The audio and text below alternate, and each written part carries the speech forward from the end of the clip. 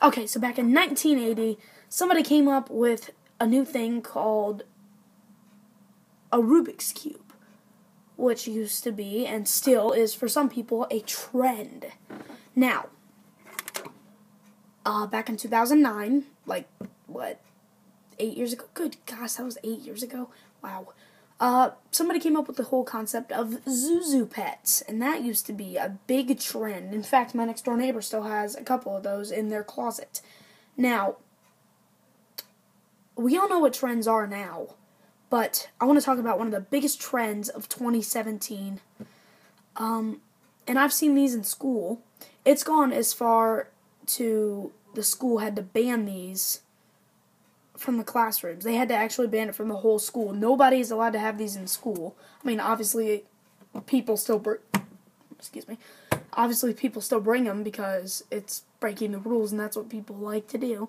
But I don't understand. I've seen people in the middle of class just bouncing them from finger to finger in the middle of a test. This here is one of the biggest trends of 2017. And to be honest, text messages.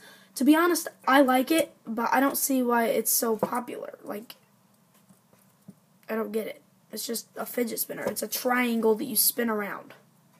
It's not even a triangle, but you know what I mean.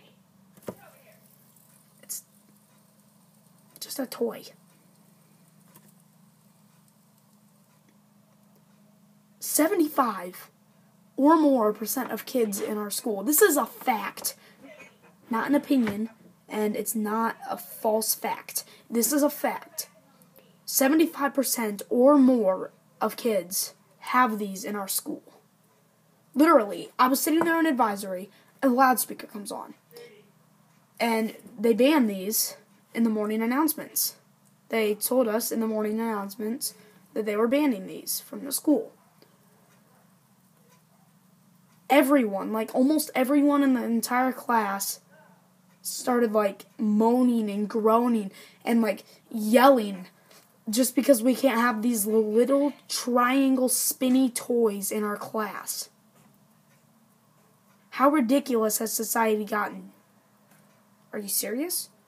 It's like, I understand these are pretty cool and that people like them, but Is it really that popular to go as far as to like yell at the loudspeaker?